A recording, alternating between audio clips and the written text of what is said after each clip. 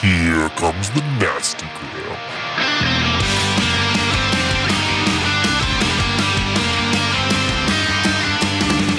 Send a priest to save my soul, forget it.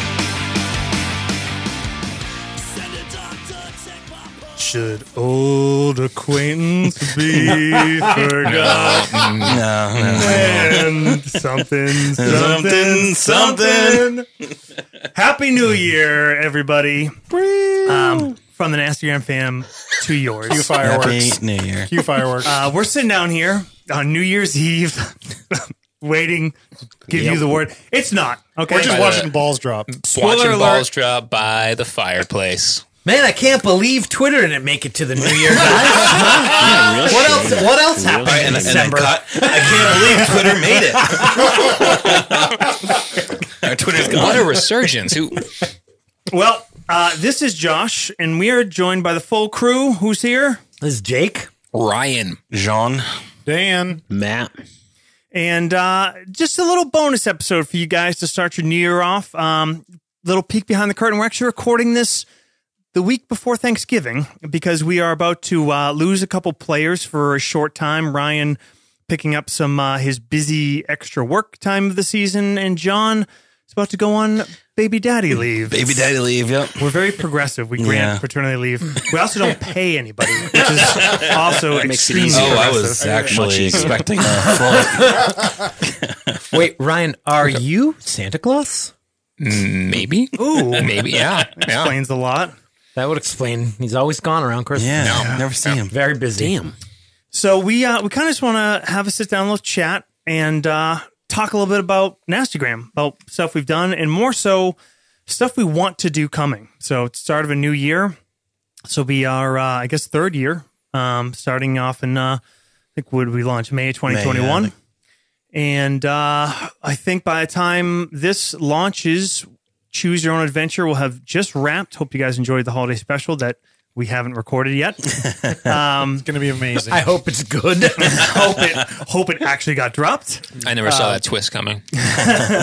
So 5 full arcs and a lot planned. And we did not preface this a lot internally. Just kind of threw this out to the guys. We talked a little bit and kind of just talk about how the podcast is going and shit that we want to do. So what up? What do you guys think? How's the podcast? It's good? It's going good. It's all right. Good. It's amazing. I usually make it for most episodes. I mean, the only reason to do a podcast is to have other people tell you it's good. Right. 100%.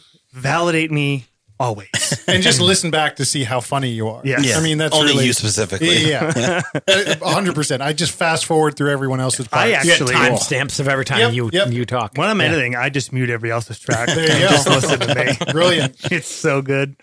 Explains That's a lot. the secret.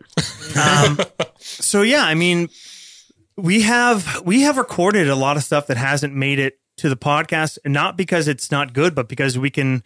I mean, the main thing is we can only edit and put out so much. An episode a week, to be honest, is hard to keep up with When you say we... alone. It's the royal we. It's the royal we. Matt and I did a little editing class last night, Yeah. so he might Yeah, start boy. working. So that's one thing that's that we have out there. Matt, talk about your campaign. We've recorded, I think, is it 454 episodes? It would sure as shit feel like it. Yeah, Longer than It's close. Seinfeld. I think we're gonna be. I think we're at 38, 39, something like that. And this is your very first. I mean, everybody's heard your Choose Your Own Adventure, but this was the first game you ever ran, and you decided to make it really simple and run a massive campaign. Yeah. A lot of poor decisions were made. I didn't really realize how bad all of my decisions would be, but 39 Oh, I thought you were talking about episodes in. the players. No. there's a lot of poor decisions there. Yeah. It was like 70-30. Poor Matt. Matt, Yep. it's your first campaign, and then you just get this party of wackadoos. Yeah. Like, we really don't usually go... You that played a far pretty over. normal. Yeah. You played a pretty normal My Dan normal character. character. It's like the But exact you guys opposite of joined me. everything else. Yeah. So yeah, and that started when I was out for maternity leave. Still haven't gotten that paycheck. Maternity. Congrats. I didn't realize. Yeah, It's like a hyena. Whatever it is. But yeah, so that was a while ago. Yeah. Yeah. What's it called, Matt? Bloodstone Dagger. Oh, that's already a podcast. Yeah. You got The Bloodstone Dagger. okay, you got it. Yeah, trademark. No, but see, theirs goes dum da dum da dum, and ours goes. So that's cool. What else have we recorded? We recorded a Fate game. Yeah, get your ass to Mars. Get your ass to Mars. I really enjoyed that. Yeah, that was fun. I'd like to listen back and see if it's complete crap. Yeah. That reminds me of like what's his name? Fahrenheit 451. What's Bradbury? It reminded me a lot of The Martian Chronicles. Yeah, it was kind of like that weird dystopian kind of excerpt. Yeah, it was fun because we used Fate Core, which John kind of turned us onto in the first place. And, the world building, we had like a 2-session world building thing, which was a blast. We kind of went into it with, hey, nothing. We were going to Completely play blank. a kind of game. Yeah. What kind of game? And we went through the whole building process. And then we played, I think it came out to like 7 episodes. Something like that. Yeah. I think we even came up with slang. Yeah. Yeah, we had a lot. Yeah, it the was whole cool. whiteboard was full of stuff. Yeah, it was a fun game. I think the trappings or the kind of the things that we were a bit trepidatious about was how quick Fate is to run, and how easy it is for us to get our minds around how to play in the Fate style. But I think in general, the game, like the world and everything was really neat. And Yeah. I really liked the collaborative world building Yeah. on the spot. I think we came up with some cool stuff. Yeah. Yeah, I want to hear that. I want to hear it. It's in the share drive, man. You can Cool. listen to it. I'm gonna do it. Man. So Josh, what the hell? What's going on with Strahd? Oh, yeah. So, Cock teasing Strahd over here for Yeah. months. we, I again, made fucking art for it. Come on. we kind of jump around with our recordings. We usually have enough in the bank to keep editing and releasing and kind of playing a couple arcs at a time, usually between schedules and whatever else. So we did start a Curse of Strahd game that the plan is to get back into in January. It will be my first time ever running pre-published material, short of like when we were 13 grabbing like an adventure module and fucking around. But I think it's pretty cool what we got. Like we did, again, same first 6 or 7 episodes. And yeah, the tutorial part, and then a little bit into afterwards. yeah, I'm excited to see how we handle that. It is a pretty sandboxy design. You guys are kind of just getting to the sandboxy kind of part of it. So I think that could be fun. We haven't made a set decision on whether or not like that's the next arc. Or at the time of this recording, hopefully by the time this releases, Well, no. we'll know. But yeah, that's something that's already started. And then We got a couple more choose your own adventures in the bank, I think. yep, we got more choose your own adventures, and then we have a similar format of a choose your own adventure that I feel like kind of was the brainchild between We were drunk. Matt and Jake. Yeah, we were drunk. Oh, yeah. So when We're you, up in Vermont, New Hampshire. when you guys talk about what that game could be like. Interesting, I guess, would probably be and horrifying. What is it? It's a little close to home for That you, Matt. is Monster of the Week, right? Monster Oh, Week yeah. system, but what's the hook? Matt? So I believe it's going to be running a super elite kitchen that feeds only the wealthiest and most powerful. And Santa Claus, do you have a fucking lollipop in your mouth right now? During a podcast. Absolutely. Mr. Russell over there. I mean, he's got to get the Russell belly Bell. up. I'm sorry. Go ahead, Matt. We're going to be running a restaurant for the uber powerful and wealthy, serving them dishes unavailable to anybody, from creatures that, well, that's a little to be determined. Serving up. Serving up the Monster of the Week. Yeah. Go. There's our sponsorship. Boom. because nobody knows about that system, so they're desperate. And that one's, or, I mean, could always get HelloFresh in on that one. Be okay with that? Get a discount on mine? Yeah, exactly. So Jake had the idea of kind of doing that in a similar vein to Choose Your Own Adventure, right? Yeah, I think we can have this kind of kitchen staff that we rotate in which members of the staff are going on the hunt that week. So anyone can run a game where they send people off to harvest whatever monster is on the menu for that week. And accoutrement. Pretty cool. And it, Yeah. Oh yeah, definitely. You need side dishes. the system works so well for that, and just the genre, the monster of the week, like what it's based off, that kind of style that Buffy or X-Files kind of again they have a more Buffy. Yeah, because I think it's a little more. This is a little more tongue in cheek, obviously. You're more proactive. You're going to get something as opposed to things happening to you. Yep. Yeah, but it'd be fun because it's it's a little bit of a lighter game. I'd say the majority of our stuff is on the dark and heavy side. Yeah, so we'll do that as fill-ins on weeks when one of us can't make it. We'll just have a couple of those kind of one night Monster of the Week games lined up, and then when we get a big enough catalog of them, we can drop them all like we do with Choose Your Own Adventure. Maybe. Yeah, I like it. If they sound good. Yeah, right. Yeah. The little bit of a challenge will be I don't think anyone besides me has run Monster of the Week, but it's easy to learn. Yeah. I mean, I've run Dungeon World, but it's similar. Yeah, you vein. did. Yeah. So yeah, there'll be a little bit of a learning curve there as game masters, but it's a very easy system. I think that'll be fun. Yeah. Looking forward to trying that. I'm excited. I've really been enjoying the Choose Your Own Adventure games. I just love how much we manage to pack into one night. So I'm kind of looking. When we end up playing one, it's fun. John ran the last one. It was really cool. Yeah. We got to try out some new mechanics. Right. What was that? What was? Oh, jeez. That was that guy? Initiative. Oh, the initiative. The initiative. Oh no, change? like No. your monsters and stuff. Yeah. Oh yeah. Yeah. Sorry, my brain is not working. Baby brain. So, yeah, I got baby brain. So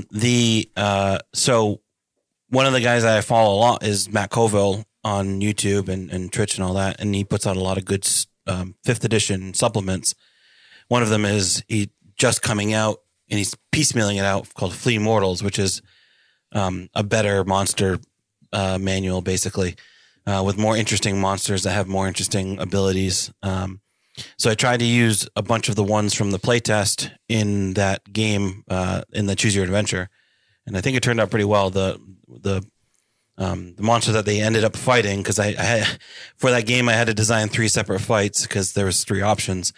And the one they ended up fighting I felt pretty fun, pretty interesting. And I think the critique that we've had for 5th edition is that their monsters generally tend to be sponges, hit point sponges. So having something that provides some depth to a creature and depth, therefore, to combat is a lot of fun. Yeah. Yeah, D&D combat can get stale after a bunch of encounters, and I've found running longer D&D games that I'm looking for the more interesting monsters with cool actions and or just or modifying making your own, because you get to the point where you're like, oh, this thing is kind of just the same as that other thing, except it hits a little harder and has more hit points, you know, like, so it's cool to have more options. It's cool to have like things like that we don't know what it's going to do. Right. That's kind of fun. Yeah, that's the other part. Surprise. Yeah. You can like, it's nice to be able to make your own monster, but sometimes you just want to be able to drop in something that is also interesting and not have to think about it too much. And that definitely helps. Who else is going to run games this year? Yeah. 2023. I think we're in the middle of one of my Choose Your Own Adventures that I need to finish. Oh, yeah. But I'm definitely looking forward to running a couple other options. Anyone have any like games, campaign type game ideas? I got a couple ideas I'm probably going to mull over while I'm holding a baby. Tease them out there.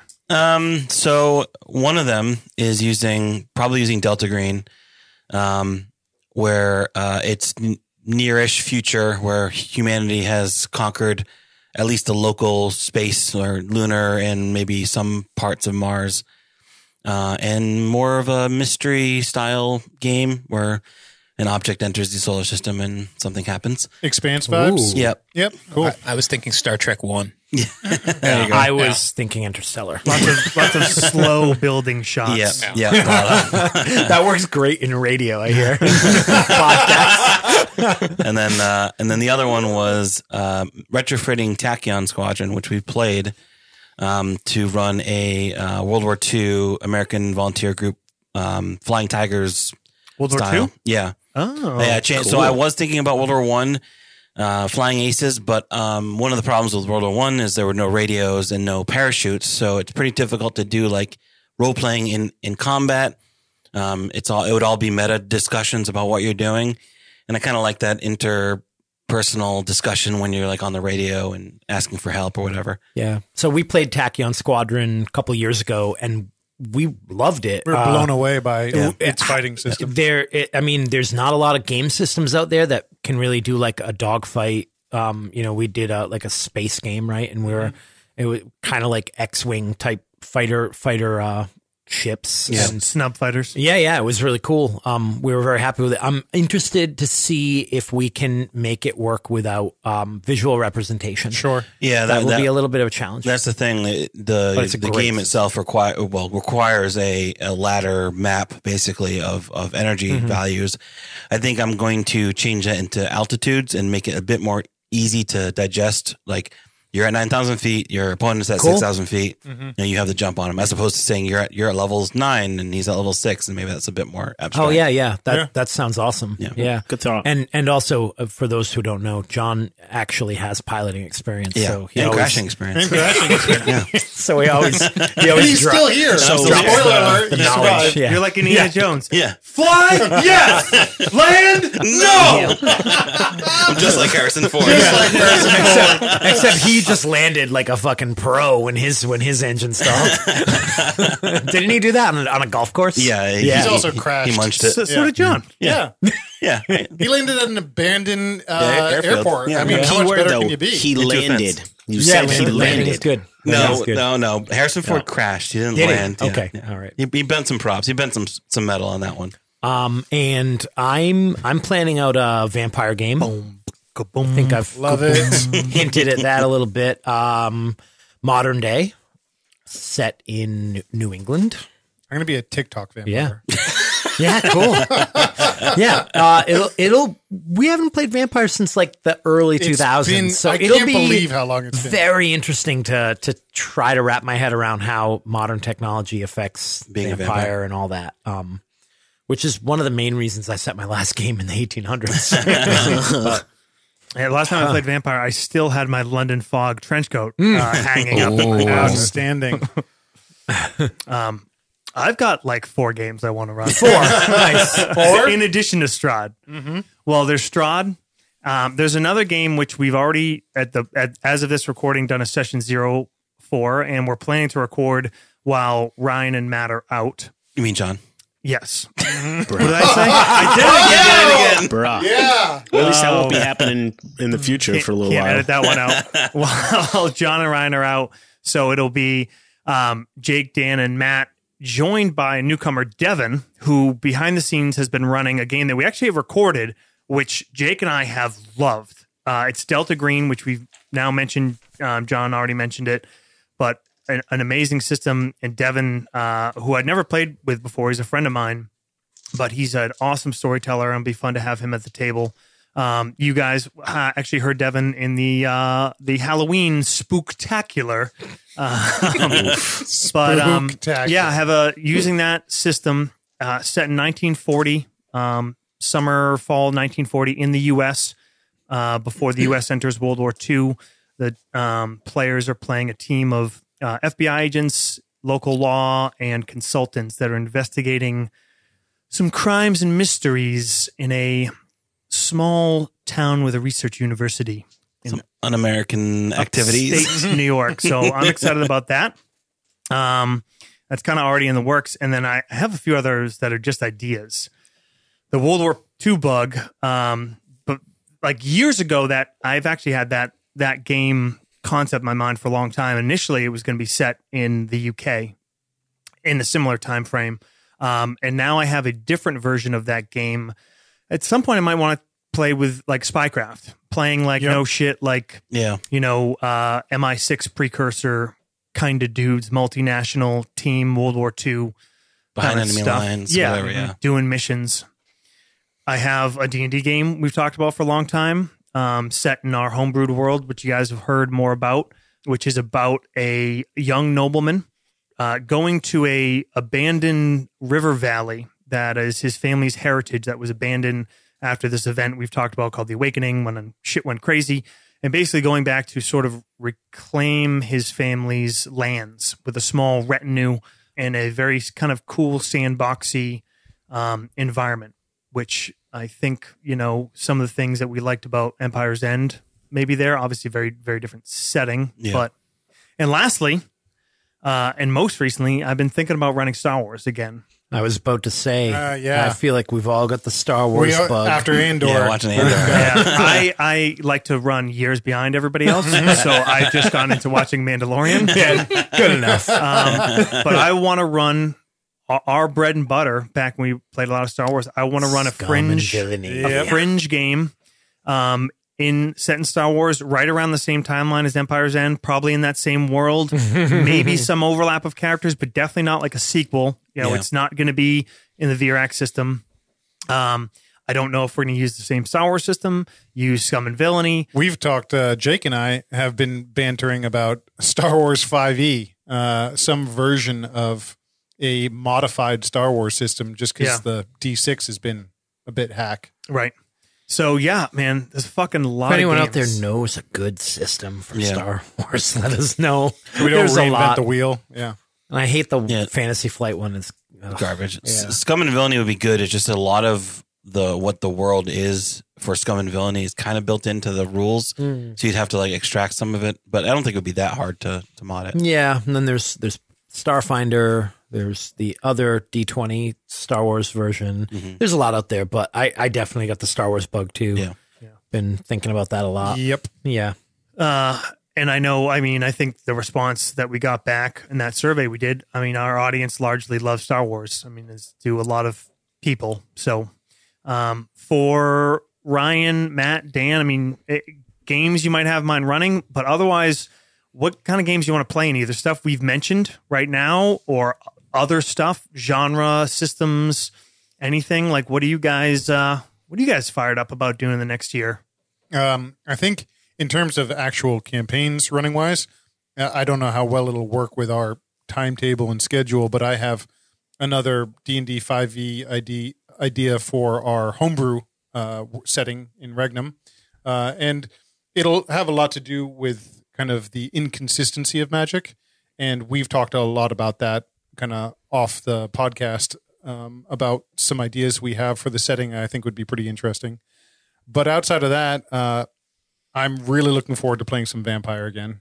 As we said, that was our go-to for summers of our lives. So, and the mythical, the unattainable Shadowrun. Don't say those. That's like saying the Scottish play. You can't say Shadowrun at a role playing table. We have talked about I can remember Hayden with the Shadowrun book, and we must have been like 10, 11 years old at that point. Is there one on the wall there somewhere? That's probably his. And I remember thumbing through it so many times, trying to play it at least 2 or 3, even going as so far as making characters, but never getting there. My sister was extolling the virtues of Cyberpunk, and she thinks it's really fun to play. So. Yeah. I don't know if she's playing the old version or the new one that just came out. I picked up Cyberpunk Red. It's a gorgeous book. Yeah. It's a lot of rules, but it's a pretty book. So Shadowrun. Yeah. So Cyberpunk is more classic cyberpunk. And Shadowrun adds that fantasy element. Yeah, the magic to it, right? Dragons and stuff. I actually, I've been thinking about Cyberpunk a little bit lately too, because I've been rereading Snow Crash, which is kind of like the grandfather of Cyberpunk at this point. Came out in 92, so, a lot of guesses in there. Yeah, Snow Crash Although, is great. fun fact, in Snow Crash, they call it the metaverse. They Wait, what? There you go. he straight up stole the term metaverse from Snow Crash. Yeah. 30 years later, what a fucking innovator. Is that why the graphics are like 30 years behind too? Ryan, what do you want to play? They're coming after me now.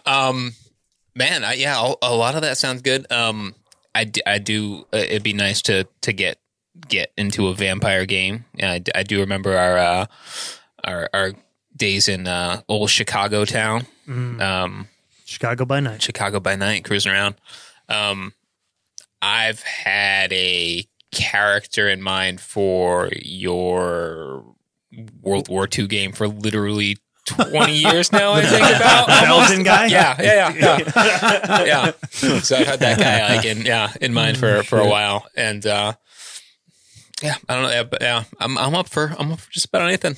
Some fucking I know. Yeah. I mean, I know I was disappointed when John, jumped ahead 20 years of this game because I was really psyched about Zeppelins, but not so much World now. Figures. John says pilot. I want fighter pilots, and Ryan says I want a Zeppelin. Perfect. Zeppelin. Yeah, that's par for the course. I'll throw a balloon. I'll throw an observation balloon in there. Don't worry.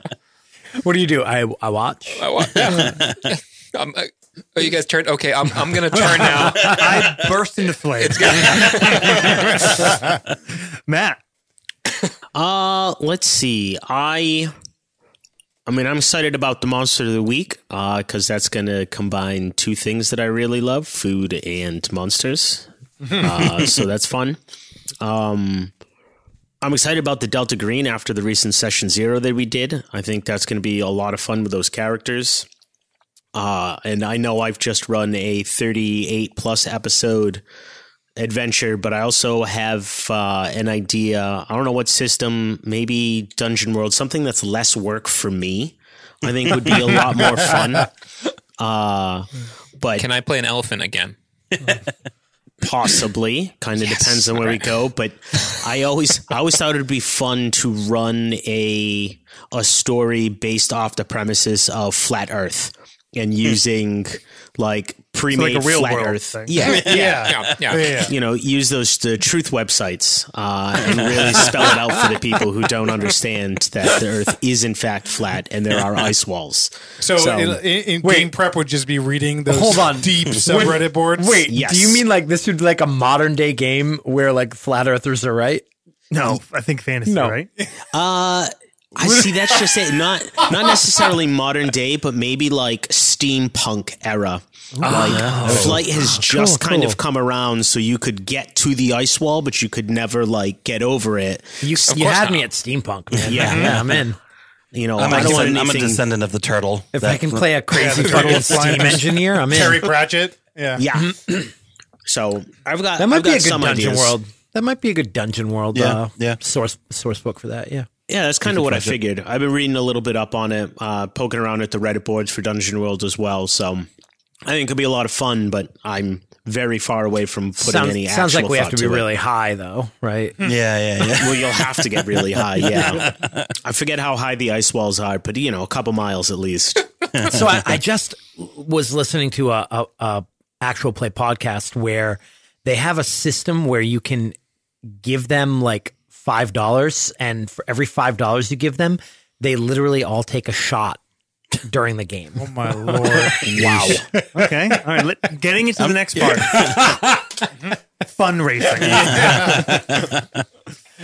That does actually, the only other thing I kind of wanted to mention was just the idea of other kinds of content. I know we put the question in that survey that a lot of you guys did, and again, really appreciate the feedback of, you know, if we ended up doing some kind of regular bonus material stuff you'd want to hear. I know I have a blast doing the Game Master roundtables. Mm-hmm. They're fun. They're easy. They really get my juices flowing. They're easy to edit, which is awesome. And it was cool. It was cool having a guest on, and that's a great format. You know, if the thing that we are worst at, I think, not like the podcast is perfect, whatever, but I'm happy with the product, but we are so fucking bad at like social media and engaging other stuff. And if we, I don't want that to be our bread and butter, but if we end up getting a little bit more involved in the community and having, guests on, never being the main thing. The main thing is always going to be us playing games. Yeah. But have that, it's a way to reach new ears and get new voices. We all have pretty similar experience for the most part.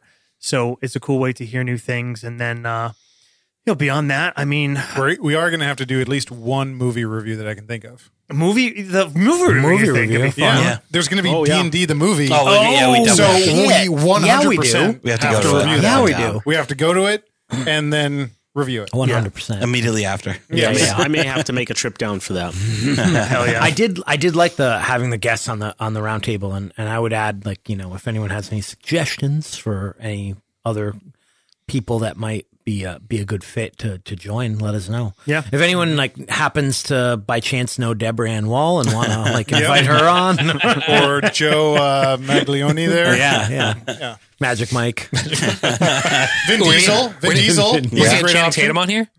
Can we? No, the other guy actually plays D&D. If we have Magic Mike on here, we need a Twitch stream. Or Henry Cavill. I mean, if any of you are listening, just drop us an email.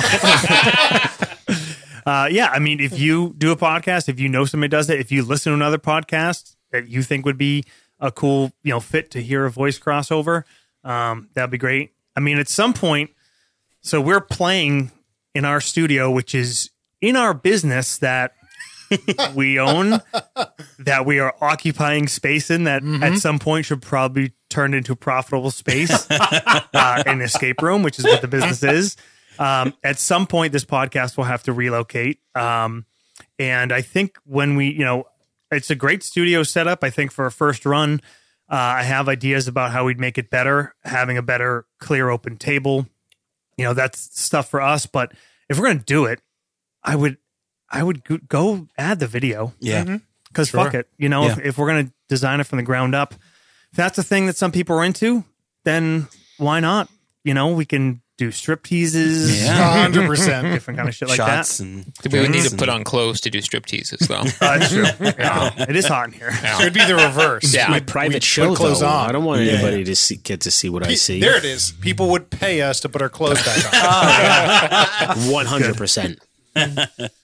I have no problem exploiting any of you sexually for personal gain. You roll a luck, D8 bro. to pick a player, roll a D12 to pick a sex act, roll a D6 to do that act to another Who player. has the book? Who has the book? But as much as it's not like our main thing, dungeon crawls, but I would love to at some point have some cameras and do a cool dungeon crawl where we have awesome looking minis and stuff on the table. With the fact that we have we have a lot of minis at our disposal. very talented mini. But if we could get we could get Matt to come down in person for a weekend and set up an awesome table and fucking live stream it on Twitch and YouTube and everything, that'd be fun. Yeah. All right. What else? Anything we missed? Anything else anybody wants to throw out there? Trying to think of anyone got any highlights of the year? Yeah, or up to now. What's everybody's favorite arc that you were in as a player? Cut the DM side out of it. I would say Star Wars was probably my favorite to play in. Just that I didn't get to play a lot of Star Wars with you guys growing up. So just being able to actually get into that D6, because I ran a D6 game a long time ago. I converted it, and it was fun to get into actual Star Wars D6. Cool. Anybody else? For me, it's been the choose your own adventures. Like I said, I've just been really digging those. Yeah. Oh, I don't know what my favorite game has been. Your favorite game is the one nobody's heard yet. Exactly. Yeah. The one that after we're done with this recording, we are probably going to party wipe. The one that might be episode 39. It might end tonight. It might end tonight. I'm trying to think because there's pieces from all of them, but You're an asshole because you've been in every one of them. Yeah. No, I wasn't in the first one. Oh, that's right. Yeah, I think John and I are, and Matt. Yeah. John, Yep. Matt, and I have been in every Main arc. Yep. main arc. Yeah. So I think there's some great moments that I always laugh about in Star Wars. just playing the good bad good guy, good bad The guy, anti-villain. Yeah. So I think I had a lot of fun. I really liked your character in that. Yeah, Yeah, especially that's great. towards the end of that campaign. It was just, almost every episode was I knew I was going to have some fun. So Cool. yeah. I think for me, it was probably Vampire playing Monsieur Benton Beauclair. I still walk around my apartment talking in that voice every once in a while. I'm sure Sarah loves it. Hey, sometimes she's Does like, that leak into whoa. Does that leak into the old You're taking your role playing to the bedroom. Yeah, I mean, it's method, man. Do you want to feel some voodoo? Voodoo magic, man. My favorite player experience might have been Into the Storm. I'd never played Dungeon World. It was so fun and easy. And I love that character, that silly fucking character that I didn't want to understand exactly what he was. Yeah. Everybody says, like, what was his deal? What was his thing? I was like, I don't know. He was kind of like a nature spirit. He didn't really know. Yeah. Yep. But it was just like, it just felt like an easy, natural fit. I loved his dynamic with Matt's character. It just felt like it was just there from the beginning without any kind of background to it. And That's the best, when a character feels effortless. Yeah. And I think, personally, it was also kind of like a relief of like finishing the first arc that I ran and then just like fucking drop the pack. Just like, I'm going to play and be goofy and have fun. So, word up. Cool. All right. I guess the only other thing I want to add, thanks for listening as always, guys. Thanks for being here. Whether you just got on board, you've been here from day one. If you just subscribe and you listen to every episode, that's fucking awesome. For those of you guys that get involved in our limited and, fucking Sporadic. awkward forays into social media, we really appreciate that. It's the only reason I have any interest in social media is interacting with people that listen to this podcast, answering the surveys, all that kind of shit, ideas that you guys throw out there, people that have reviewed, people that have told friends, people that have come on and been like, oh, my buddy told me about this. And, I'll tell you, the podcast game is fucking hard. There are literally a million podcasts. Yeah. And it's very hard to be heard. And we're not going anywhere. We're going to keep making this podcast, but the way to do all this shit that we're talking about wanting to do, we definitely need you guys. We need you guys to keep listening. We need you to talk about it, review it, post about it on shit, connect with us, give us ideas, give us feedback, tell us what you want to hear, tell us who you want us to reach out to. Keep pushing, and eventually we're going to just keep reaching more ears and being able to do more stuff. And then, the idea of doing a bonus feed that releases monthly, bi-weekly, weekly, eventually I think could be in the future. And, even tell us if one of us sucks, and they'll just bow out with deep shame. and then you can be on the podcast. There you go. So, incentive. Yes. If you fight one of us in Mortal 101 combat, you take your place at the table. It's a Highlander thing. Yes. Ow. All There right. can only be 7. So that's it, right? Is that where Dean went? That's it. Yeah, he was Devin killed me. Oh, no. Yeah. All right. Well, yeah, just to jump on that. Thanks, everyone, for listening. Yeah, thanks. And it's been a lot of fun. Happy 2023. Happy 2023. Look for our calendar drop. It's In your Twitterless universe. Calendar drop coming soon. All right. See you later, fuckers. Police car and a screaming siren, pneumatic drill, ripped up concrete, a baby wailing, stray dog howling, screeching brakes, lamp lights blinking. That's entertainment. That's entertainment. Smash a glass and the rumble of boots. That's nasty.